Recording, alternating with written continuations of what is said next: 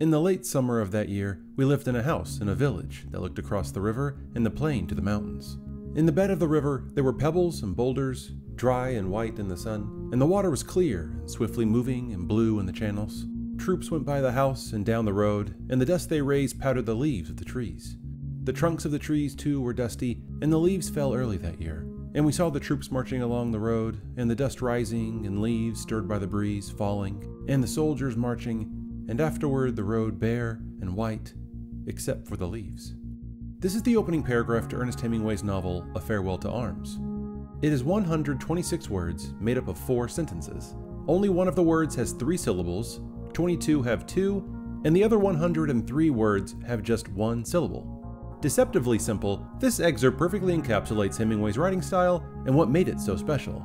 Before Hemingway, American writers generally followed British mannerisms, stacking adjectives and adverbs on top of colons and semicolons in the attempt to beautifully capture the essence of their story.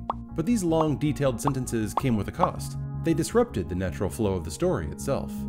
In contrast, Hemingway wrote in simple, vigorous, unadorned prose, a style he began during his journalistic days when reporting facts quickly and succinctly was paramount. But the style was later honed and perfected in Paris through his relationship with Gertrude Stein, who based her writing on rhythm, rhyme, and repetition instead of plot. Hemingway was fascinated with this style of writing, which was inspired by the Cubism art movement, an art movement heavily influenced by the late work of Paul Cézanne and then pioneered by Pablo Picasso and Georges Braque. Cubism utilized repetition and small fractured pieces deliberately placed together in order to represent the larger whole. Hemingway used simple, informal language, avoiding description and decorative adjectives. By doing so, he believed that he would improve the story because the emotion evoked in the reader would be stronger and more authentic, not through the text itself, but through the subtext. Hemingway expounds on this method in his essay, The Art of the Short Story. A few things I have found to be true. If you leave out important things or events that you know about, the story is strengthened. If you leave or skip something because you do not know it, the story will be worthless. The test of any story is how very good the stuff that you, not your editors, omit.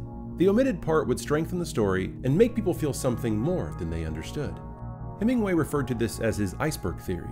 Similar to how only 10 to 20% of an iceberg is visible above the surface, with the vast majority hidden underneath, the iceberg theory describes how only 10 to 20% of the story is directly revealed through the prose, while the narrative's nuanced complexities such as themes and symbolism are integrated into the subtext and the structure of the story. This method requires the reader to sift through the remaining dialogue and visible narrative on their own. The characters' thoughts and feelings are now left to the reader's own interpretation. They're meant to fill the gaps left by Hemingway's omissions with their own feelings in order to make a deeper, more thoughtful connection. Take this popular short story, for example.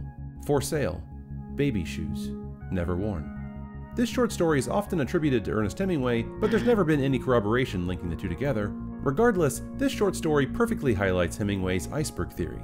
Only 6 words, but these seemingly simple, deliberately chosen words evoke so many more questions and emotions in the reader, with their tragic implication. Now, let's take another look at the opening paragraph to A Farewell to Arms. Hemingway repeats words just as Cubism artists repeated brushstrokes and shapes. The words river and white are used twice, dust 3 times, leaves 4 times. In the first 2 sentences, Hemingway establishes the beauty of nature: river, plain, mountains, the sun shining down on the pebbles, boulders, and the clear blue river. And in the last 2 sentences, Hemingway introduces soldiers into this idyllic setting. The very presence of the marching troops covers the trees and the setting with dust. The leaves have fallen early, the road now bare and white in their wake. This once beautiful landscape has been tainted. Hemingway wields gentle nuance as he connects nature and the effects of war together. Notice the motion he injects into his writing as well. The river swiftly moving, the troops marching down the road, the dust rising, the leaves falling. The battle of life and death is subtly introduced from the very beginning, perfectly establishing the larger themes within A Farewell to Arms. Hemingway's style of writing was direct and honest, rich with imagery, made up of deliberately simple yet powerful words. It's a style that is often imitated but never duplicated.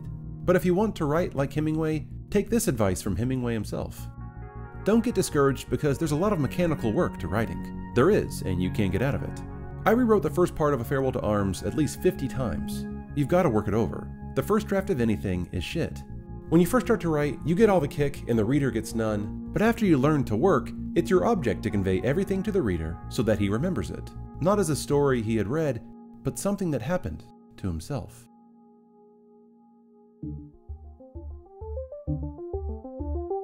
Tuesday is new video day here on Entertain the Elk, so if you haven't already, make sure you subscribe below. That way you can watch all the new videos when they drop. If you enjoyed this video, please like it and share it with your friends. When I first launched this channel, I didn't want to just do TV and film. I wanted to explore all things art, like literature, poetry, and paintings.